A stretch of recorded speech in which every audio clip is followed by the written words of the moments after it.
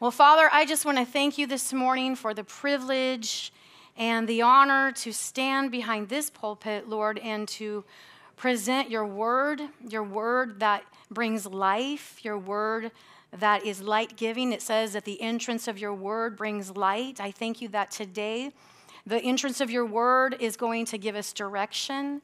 Your word brings life, God, where there's been death. God, I thank you that life is going to come forth. And I thank you, Holy Spirit, I just yield to you this morning, and I ask that, Holy Spirit, that we would be able not only to hear the heart of God, but to feel the heart of God this morning. And I pray that you would awaken us, that you would anoint our ears to hear what the Spirit of the Lord is saying. That God, just like in days of old, I remember hearing when the minister preached about falling into the hands of an angry God, that, Lord, the whole place was set on fire. God, people felt the conviction of God. And I pray this morning that, God, that we would hear the word of the Lord. And God, and we would so go forth boldly into this world that you've called us to go into, without fear, without shame. In Jesus' name we pray. Amen. Amen. Probably got you all scared on that, being in the hands of an angry God. I am going to be talking to you this morning about as in the days of Noah.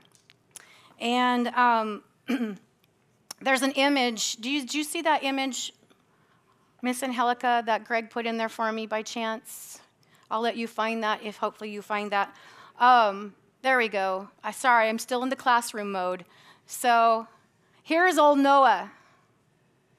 And Noah was commissioned by God, right? So go ahead and just leave that on the screen, because this whole picture is really what I want to address this morning and where we're at in this picture.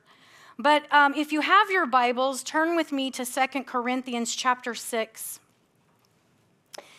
2 Corinthians chapter 6, and I'm going to just jump in and start reading because I have several scriptures that I want to get to this morning just to kind of lay a foundation.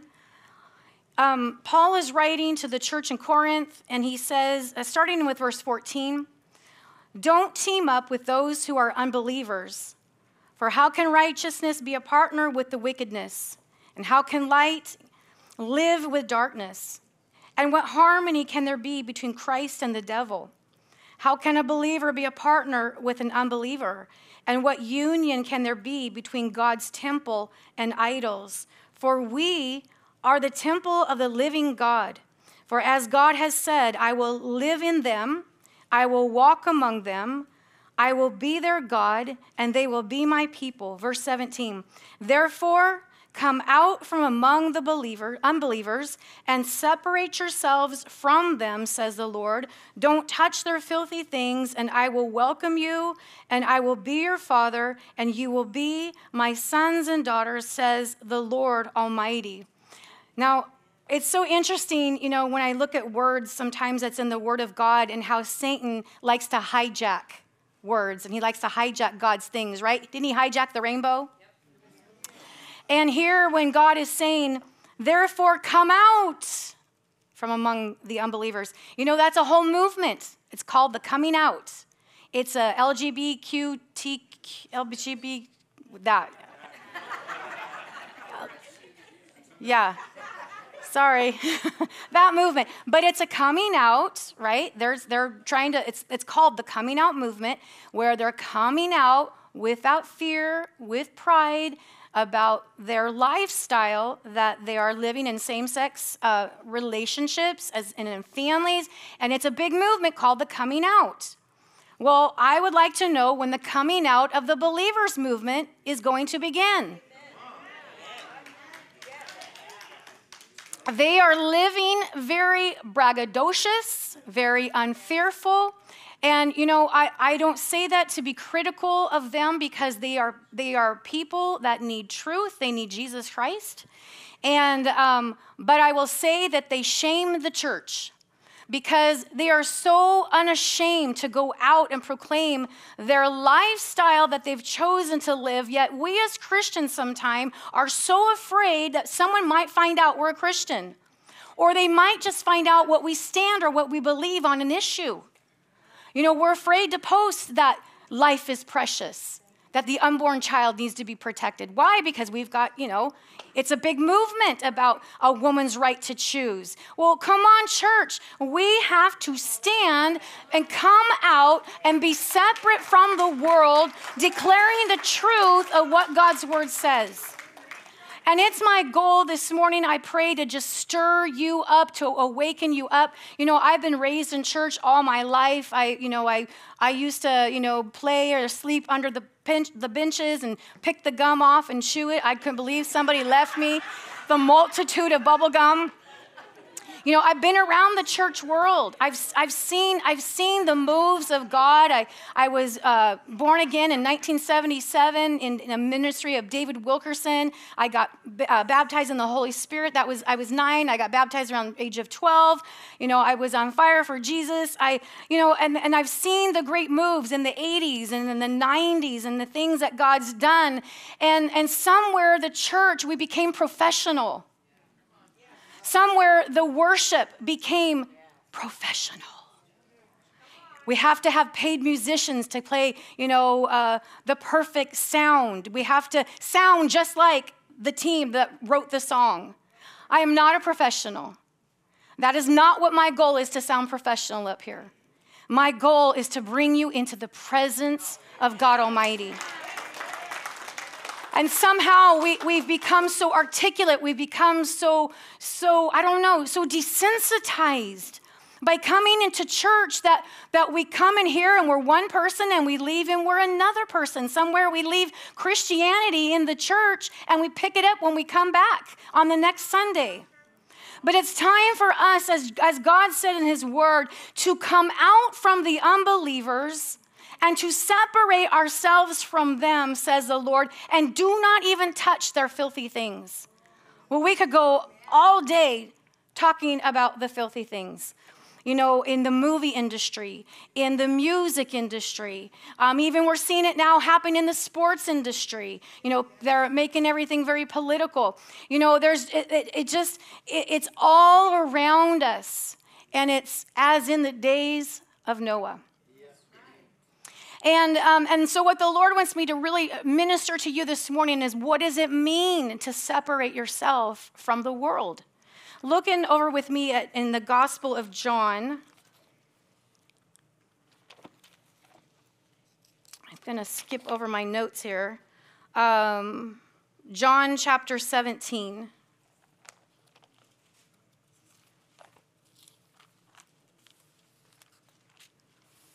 This is Jesus' prayer just before he is betrayed and arrested, and he's praying for his disciples. It's a powerful prayer. And I would encourage you to read the whole prayer, but I'm going to pick it up in verse 6. He says, I've revealed you to the ones you gave me from this world. They were always yours, and you gave them to me, and they have kept your word, and now they know that everything I have is a gift from you. For I have passed on to them the message you gave me. They accepted it, and they know that I came from you, and they believe you sent me. My prayer is not for the world. Isn't that interesting? God loves the world, but he's saying this prayer, it's not for the world. But I'm praying for those you've given me, because they belong to you. Now all who are mine belong to you, and you have given them to me, so they bring me glory. Now I'm departing from this world, and they are staying in this world. But I'm coming to you, Holy Father, and you've given me your name, and now protect them by the power of your name, so that they will be united just as we are. And during my time here, I've protected them by the power of the name you gave me. And I guarded them so that no one was lost except the one headed for destruction, as the scriptures foretold, talking about Judas. Verse 13, now I am coming to you, and I told them many things while I was with them in this world, so that they would be filled with my joy.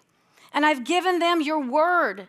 And the world hates them, because they do not belong to the world, just as I do not belong to the world. Now, I'm not asking you to take them out of the world, but to keep them safe from the evil one. They do not belong to this world any more than I do. Now, make them holy by your truth. Teach them your word, which is truth, just as you sent me into the world. I am sending them into the world, and I give by myself as a holy sacrifice for them so that they may be made holy by your truth. And I love this part because here's you and me. And I'm praying not for only these disciples, but also for all who will ever hear and believe in me through their message. Amen. So that's telling us that what Jesus just prayed is spoken to you and me. Amen. Now the thing is that we can look at this not being of the world, being separate. We just talked about that over here in the other scripture, how we've got to be separate, come out of the world. And then here we find God is saying, I'm not asking you to take them out of the world, but to protect them in the world. And the thing that Jesus says, is I really want you to see, is that you are not of the world, but you are here for the world. Amen. That's right. You are not of the world. Satan is the god of this world, the Bible says. And there is an agenda that he has that's being played out, that's coming, just bringing into the last days of Jesus Christ. And we are, as the church, have to stand like this man, Noah. Noah, in the Hebrews chapter 11, it tells us that Noah obeyed God. He obeyed God even when it had never rained. He didn't even know what rain was. It had never rained upon the earth. The water came up out of the ground, and Noah is building this boat that's so enormous. I'm going to have Pastor Mark build us an ark for our class. That would be so awesome. I'm going to come up with something for that, though. But when you see the dynamics of how huge this boat is, and he built it not on water, but he built it in a valley, on land, and and it didn't just take a few months. Noah heard the word of God, and he obeyed the word of God for what the Bible, most scholars believe, was over 100 years. Hey, you guys are back. Welcome back, Dave. And hey, guys. Sorry.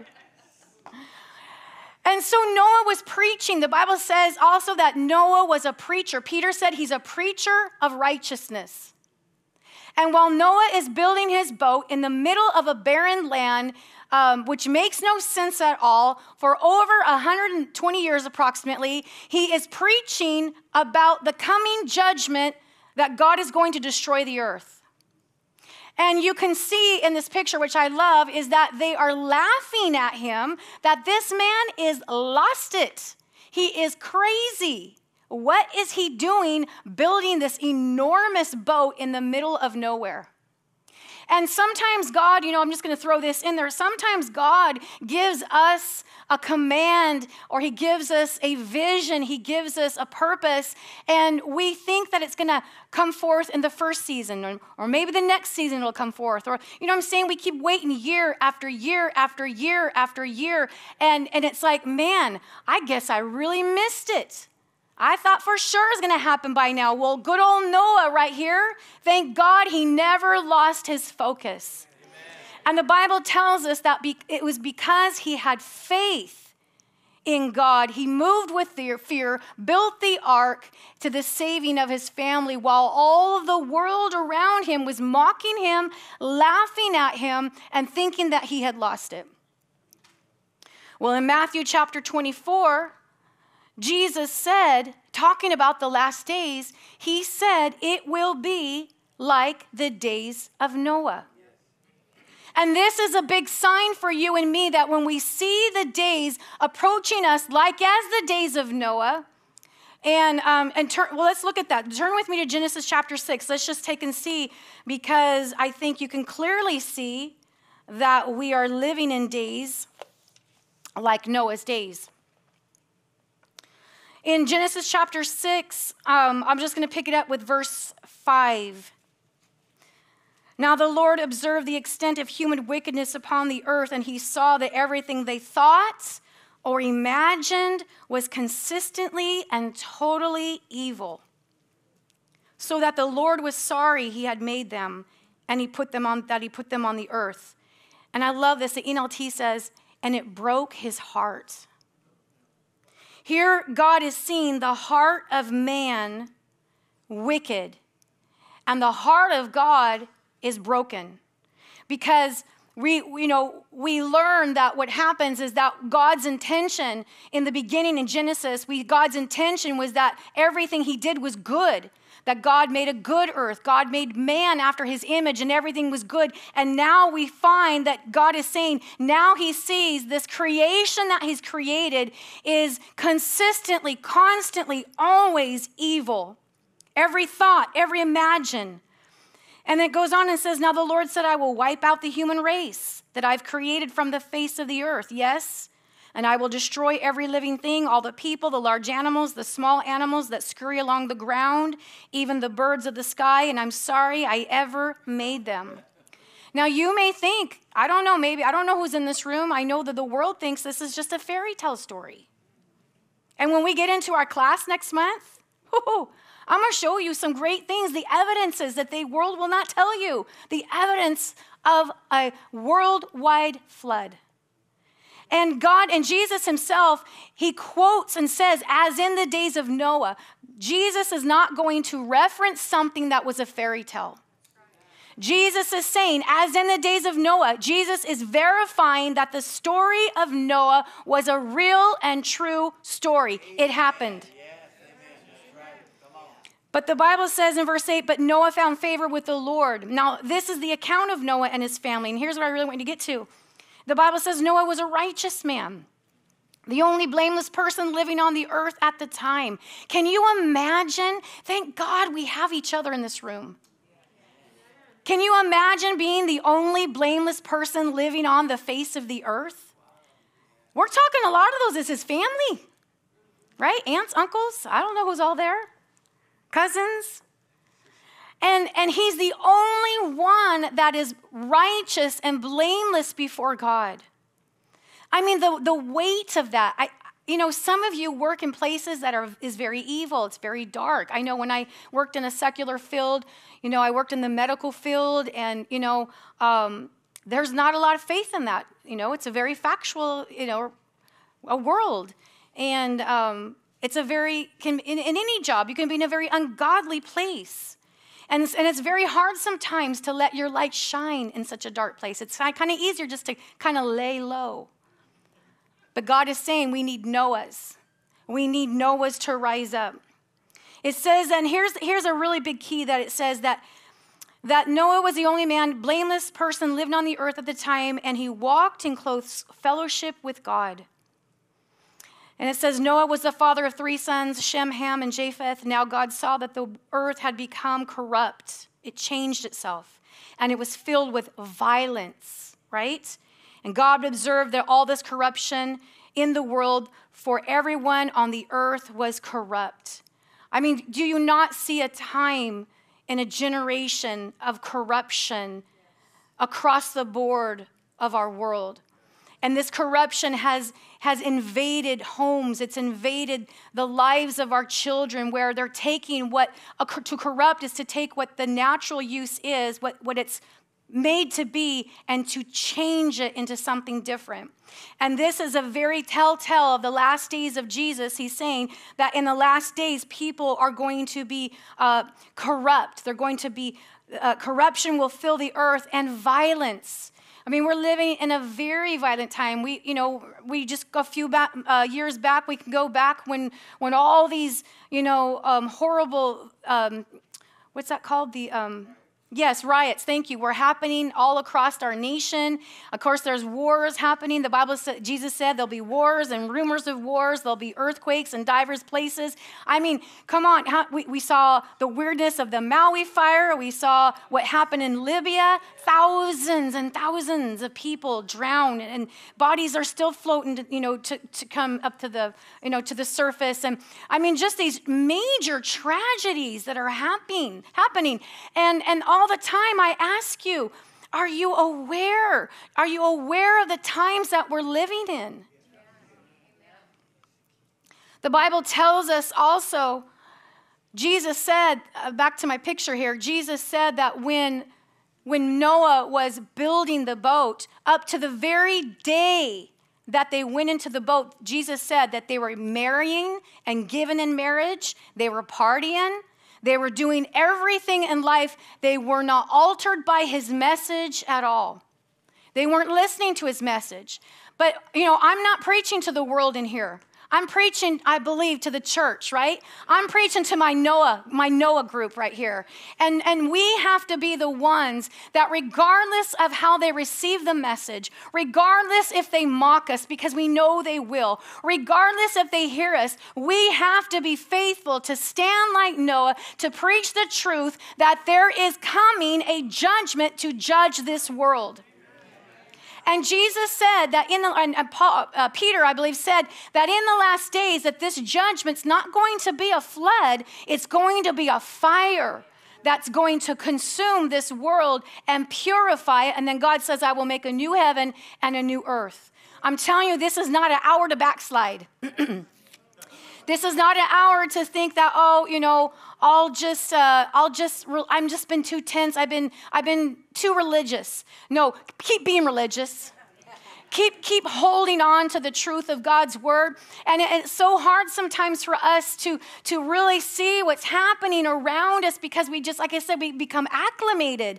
But you need to wake up and see that God warned us of these days, that these days were coming. Be like Noah, stand faithful, be blameless, be righteous. How? How do I stay righteous in this generation? I walk with God. Amen. That's how he did it. He walked in close fellowship with God. You will not make it if you don't know how to pray, if you don't know how to get in God's word, if you can't walk with him. And, and God is so amazing. When you walk with him, the Bible tells us that we are not like those who live in the world in darkness, but we're children of light. We're not going to stumble.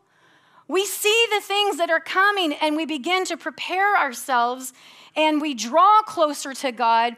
And, I was telling my husband that I know we all talk about, I can't wait to meet, good old Paul, and I can't wait to meet all these different people, disciples in the Bible, Noah, Moses. But, I'm thinking they can't wait to meet you.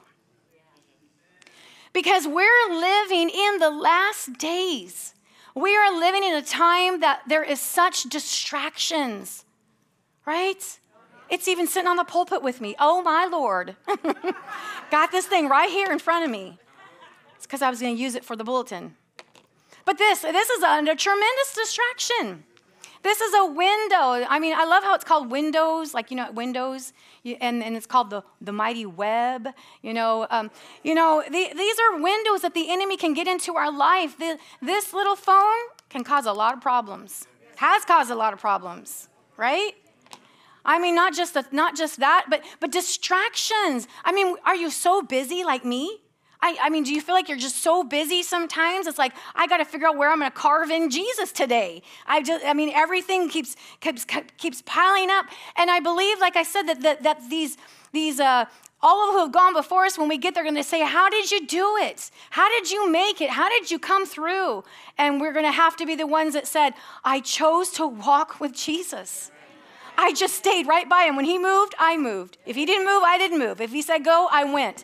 And I learned to walk with him, to listen to him, to heed his warnings, and not to be distracted by the distractions of the world. Now, turn with me to 2 Peter chapter 2, and let's look at a little more in the end times. You know, the great thing about this is that we as a body of believers in at Harvest Bible Church, we believe in the rapture of the church. Amen. And, you know, we believe that Jesus is coming. And I love our really good friend, I can't remember his name, Joe Morris, that, you know, has come and taught us about that. You know, this is not an escape theology. It's a time that we're really honing in. You know, we're really focusing, going to make that final touchdown. I don't know. But this is the hour that we are, you know, we're really pressing in because Jesus is coming.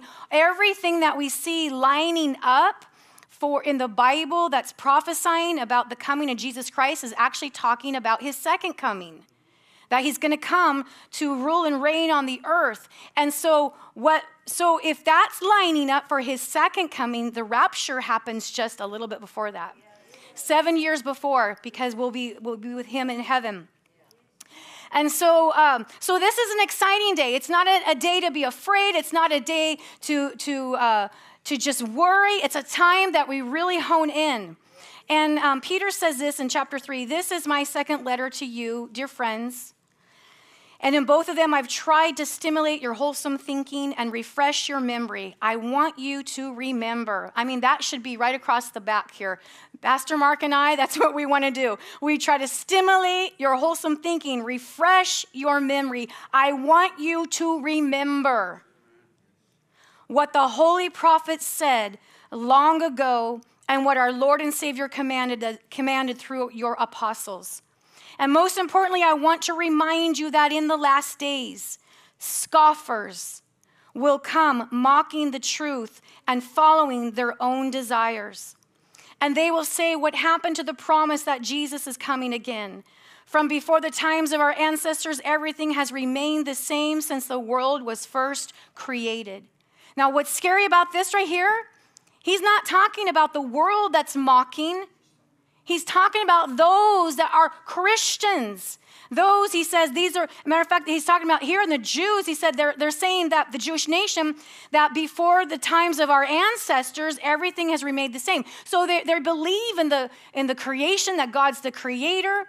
They believe that there was a promise that God had made, but they become mockers and scoffers because, like Noah, they haven't held out that God is true, that what he said he's going to do, he's going to do. And it's very easy for you and I to say, "Oh my gosh, I've heard them talk about the rapture so many times. I've heard about the end of the world." And I'm telling you, I have too. I've been preaching it for years. But I've never seen it like it is today.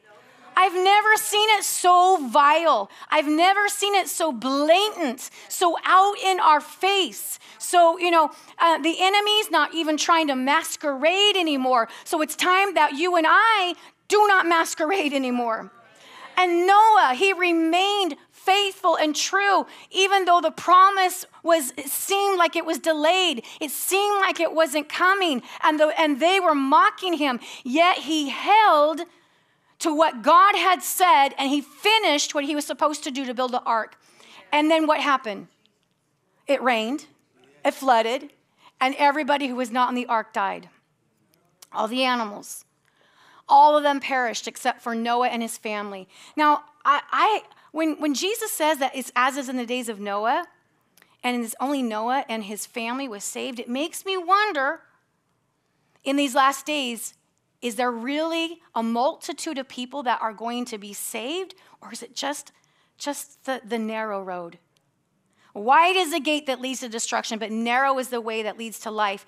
And you know, we have to be faithful regardless to preach the truth that Jesus is coming. Ladies and gentlemen, Jesus is coming. Jesus is coming. I just feel the Spirit of the Lord on that. Jesus is coming. Heaven is preparing.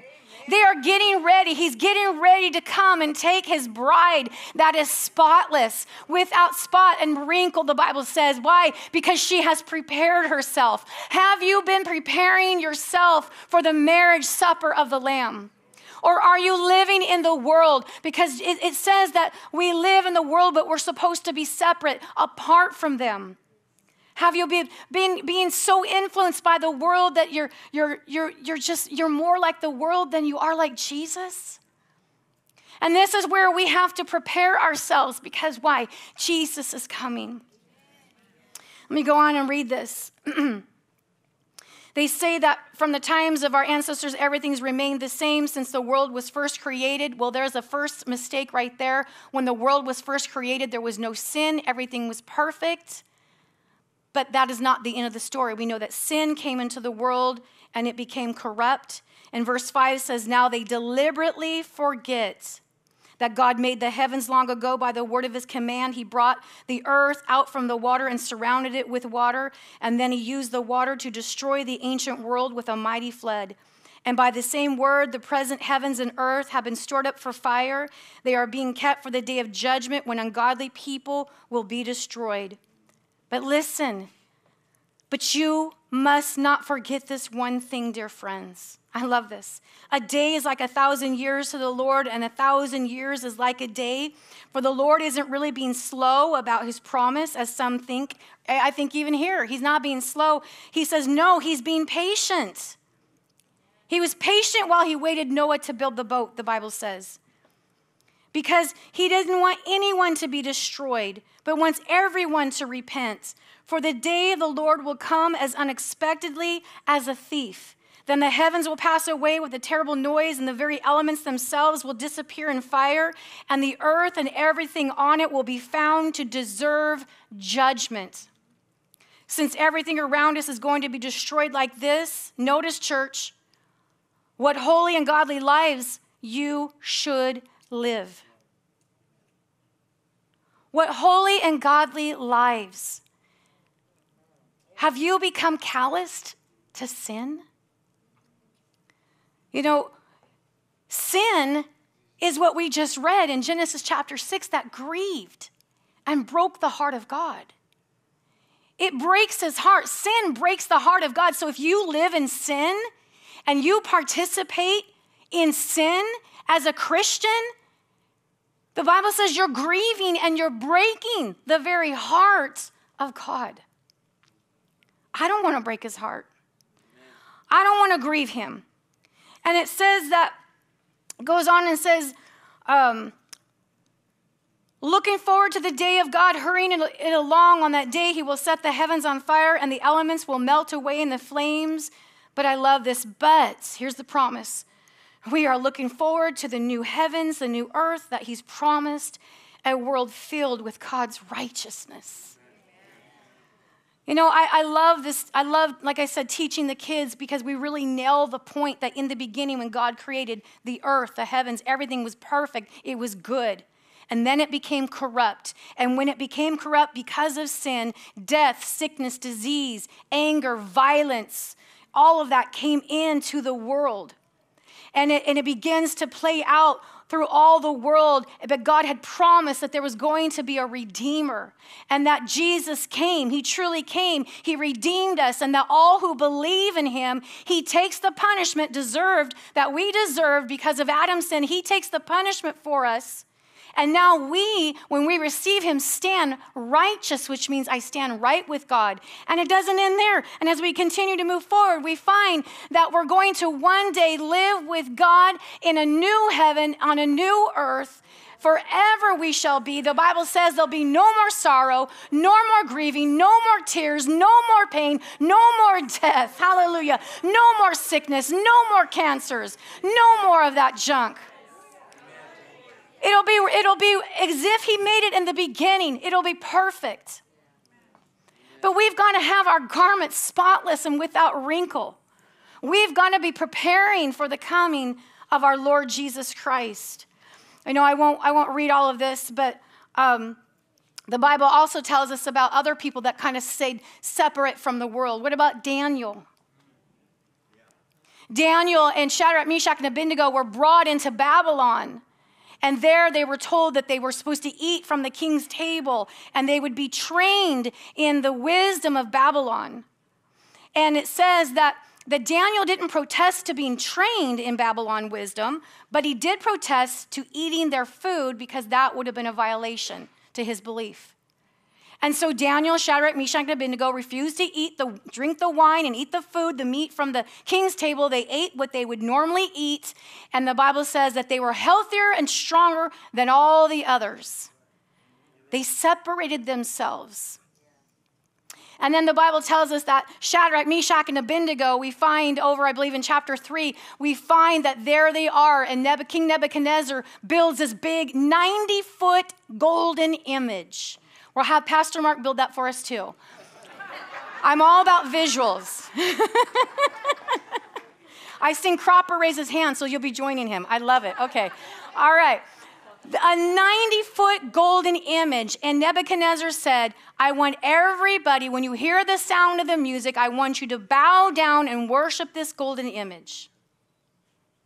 And the instruments began to play. Everybody fell down on their face, worshiping, giving their faith, giving their honor, giving glory to this stupid golden image. I asked my kids, it has eyes, but can it see? No. It has a mouth, can it speak? No. It's just a handmade, man-made golden image that they were commanded to worship, except Shadrach, Meshach, and Abednego.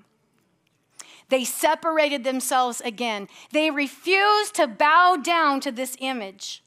And because of that, the king became so angry, right? It says that he caused that oven to be heated up 7 times hotter than it was already. And he said, I'm going to give you one more chance. When you hear the sound of the worship music, I want you to bow down and worship the golden image. And I love it because they, matter of fact, let me read what they say, because what they say is so bold.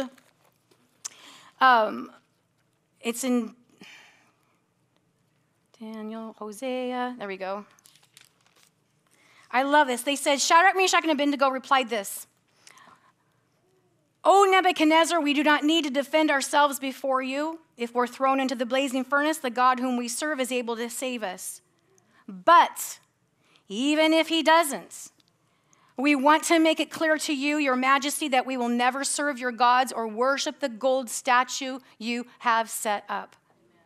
This is the kind of tenacity that you and I have to have in this hour. That no matter what the world is saying to us, that they want us to bow into their golden image. They want us to yield ourselves, to put down our faith. You can have faith in Mohammed. You can have faith in Buddha. You can have faith in anybody but Jesus Christ in this world, or they get angry at you, right? Am I right? People lose their jobs because they pray what? They pray to Jesus. And so they want us to bow, but we have to be like Noah. We've got to be like Daniel. We've got to be like Shadrach, Meshach, and Abednego and says, look, I'm not going to do it. Now, God is able to serve me, but even if he does not, we will not worship the idol that you have set before us. And the story has a great ending, hallelujah, praise God, because then we find that they put, hats and wrapped them in coats, and they threw them into that old, blazing furnace, and the men that threw them in, they died because it was so strong and powerful. But what did you see walking around? They're looking and going, oh my goodness, I see 4 men walking around in the midst of that furnace, and the one is like the Son of God. Hallelujah. You see, when we would have the faith, do you believe that your God can defend you? Do you believe that your God can protect you? Do you believe what his word says is going to happen will happen? We have to have faith that God is who he says he is. God will do what he says he will do. And no matter what comes and is spoken by the world, I will put my faith in him. Amen. It goes on with Daniel, goes on a little further, I believe in chapter 6, that now Daniel is, people were jealous of him and they wanted to trap him, right? We're talking about people being separated unto God. And it says that they wanted to entrap Daniel, and the only way they could do that was by doing something against his religion. Does that sound a little familiar? Yes. And that was the strategy of that day. This is what they said. The administrators and high officials began searching for some fault with Daniel, who was handling government affairs, but they couldn't find anything to criticize or condemn him. He was faithful, always responsible, and completely trustworthy. He's living in the world, right? He's living with Nebuchadnezzar's kingdom. You can still work in the kingdom of the world without being of the world. And it says, so they concluded that our only chance of finding grounds for accusing Daniel will be in connection with the rules of his religion. We just saw this demonstrated in the last few years. The only way to shut down the church is to deal with the rules of religion. You can't meet together. And it says, but here's what I love, because this is really what we did too. The order went out that whoever does it will be cast right into the lion's den.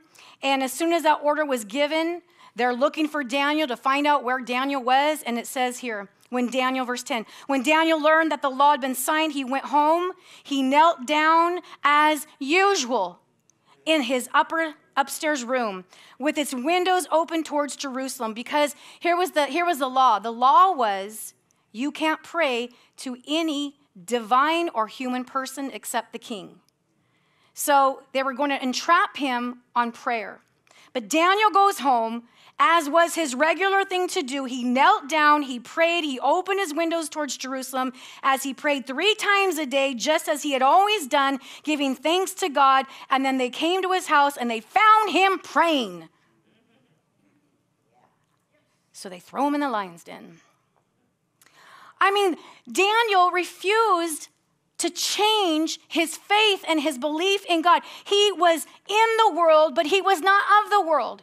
He was in Nebuchadnezzar's kingdom, but he was not of Nebuchadnezzar's kingdom. Shadrach, Meshach, and Abednego, the same thing. They were there, but they didn't submit to whenever it came against their belief system in God. They separated themselves. No, I can't be like that. No, I can't eat that. No, I can't worship like that. No, I can't not stop praying to my God. It's a separation. And God wants you and me to be people in this hour who are willing to stay separate from the world. You know, I know there's a big word called influencers, right? All your younger people know what influencers are. Influencers, they get paid money when you watch them on TikTok videos and they're telling you about the greatest way to lose weight or how to grow a bigger mustache, and you watch them. And then you see, if I get the same supplements that they have, my mustache will grow bigger or my belly will grow smaller.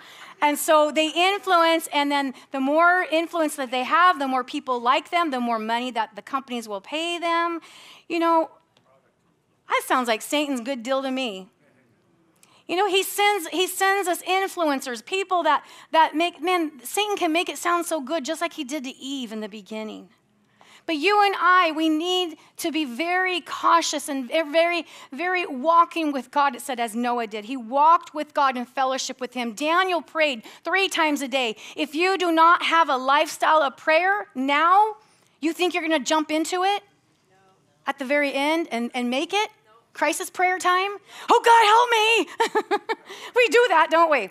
But we have got to develop a lifestyle of prayer, a lifestyle of worship, a lifestyle of not just coming to church, but being involved and responding to this messages, responding in our worship service, responding, not just coming here to think you're listening to some great, get good and God loves you and go be blessed. No, I want to stir you up. Pastor Mark wants to stir you up. We have a job to do.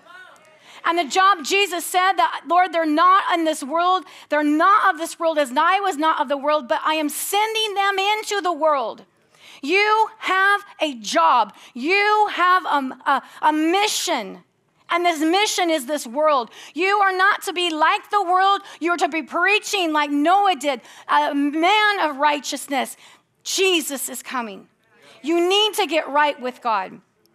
And that's why I love our School of the Bible classes, because it really does teach you how to share Christ with people.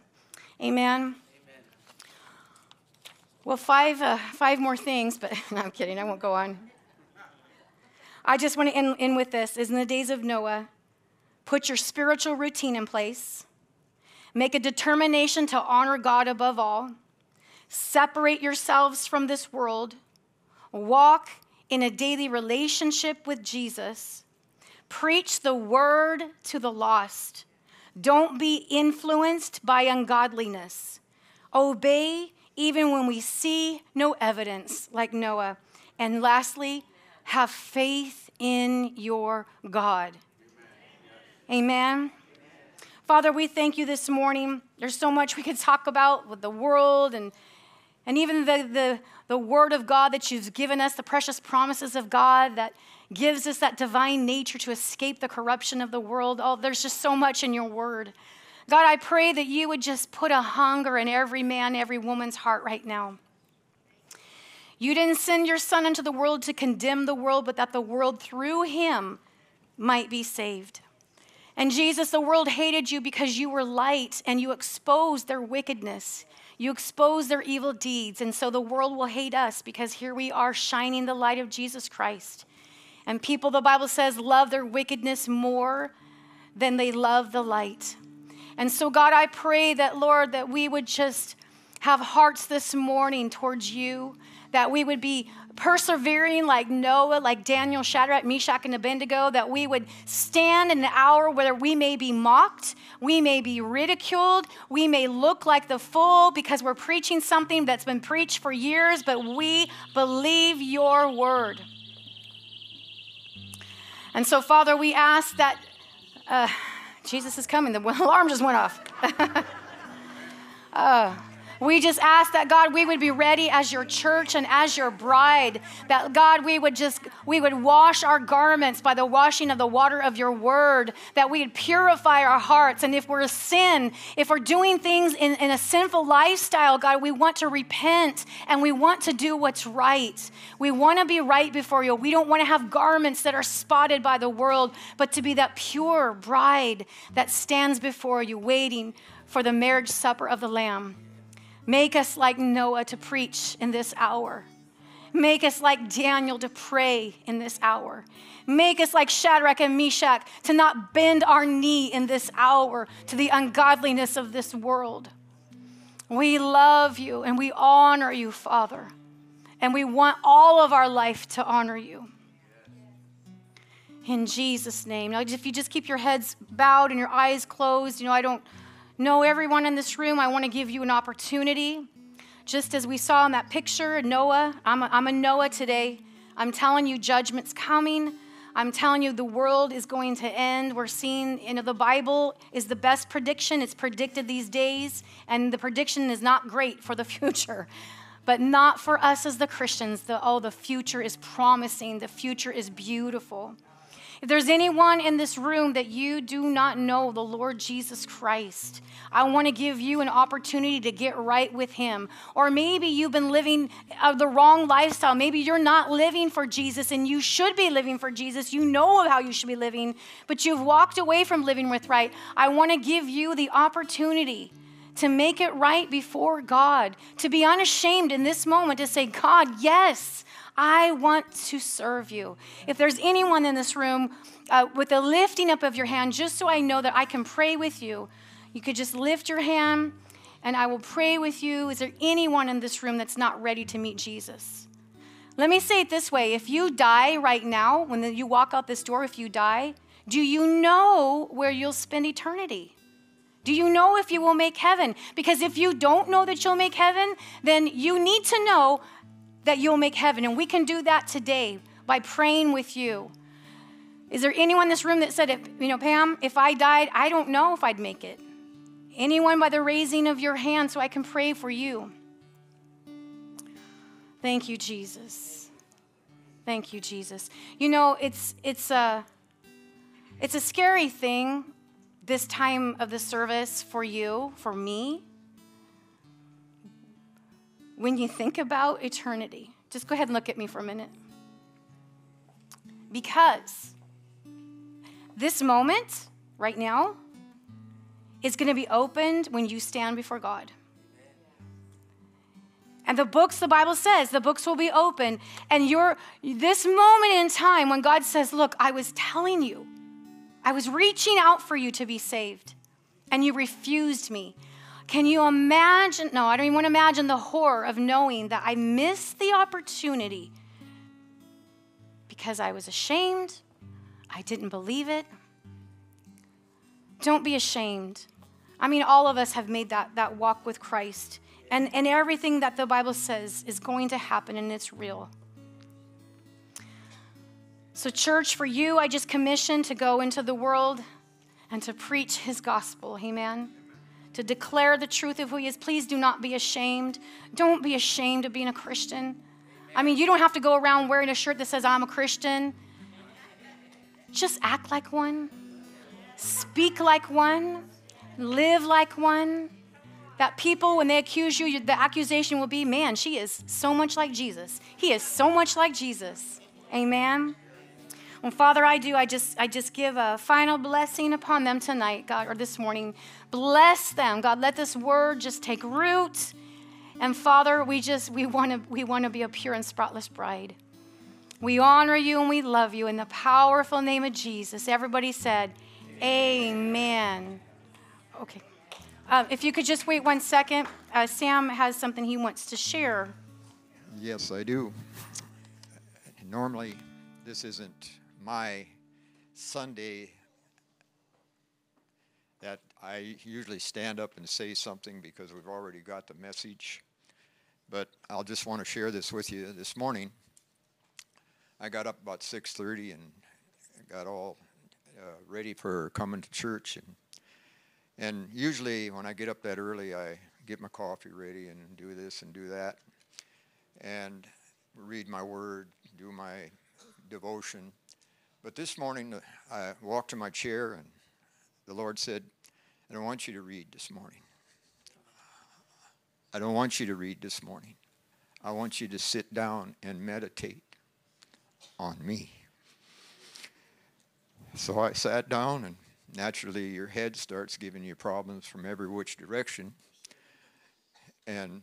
And basically, finally, I got the revelation what he was trying to say, and it really lines up with what Pastor Pam was preaching today, and I didn't know what she was going to preach on. But in this, just to let you know, I've been born again for about 45 years, and the trail wasn't always easy for me, even being born again. I had to do a lot of changing in my life. And this morning when he showed me, and I seen this actually in a clear vision, I'll call it. And if I hadn't seen it, I would never give it thought to myself, but it was actually for me also. And everyone knows the stories about the 10 virgins. Everyone knows about one will be left and the other one taken. Everyone knows those things, and as Pastor Pam was preaching, I couldn't handle it anymore. I said, I gotta share this. But in that vision, this is what I seen, and it was at an airport. Everybody was getting ready to get aboard, and basically there were a lot of people. It was a big plane, a lot of people. You know, God's got big planes. And we travel a lot of times with big planes, and we travel a lot. But anyway, in this, all of a sudden, a voice said, everyone down on your face. Well, the first thing, I'm there. What's the first thing you think of? Hijacked. They're hijacking the plane.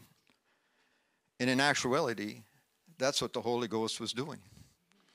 He was hijacking the plane. But everybody down on your face. Why was that?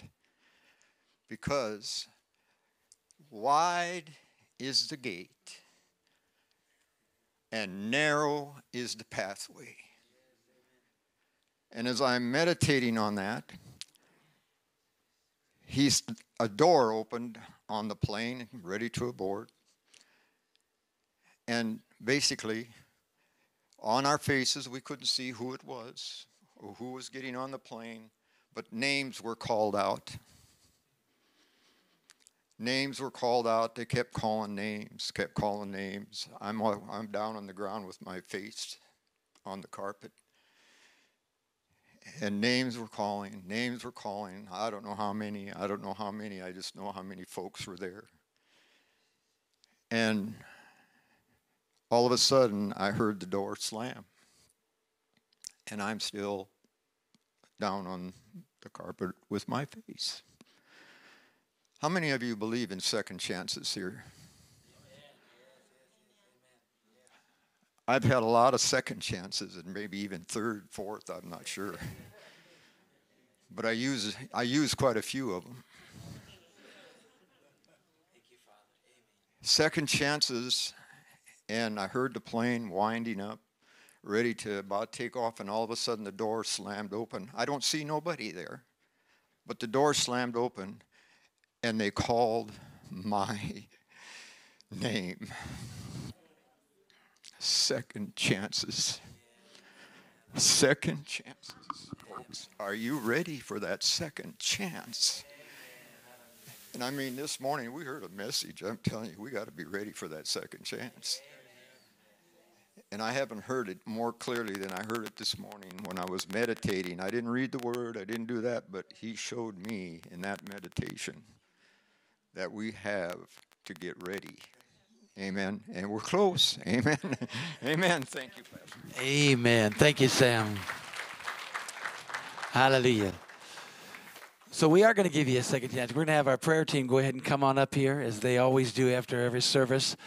Hallelujah. Let's all stand up. Let's all stand. Prayer team, go ahead and come. And if you needed to talk or you needed to share, these men and women are tremendous blessings. Thank God for the word that's challenged you this morning. Hallelujah. But you come and you let them pray, let them believe God with you. Amen. Listen, I love you. God loves you. You be blessed today. You're dismissed.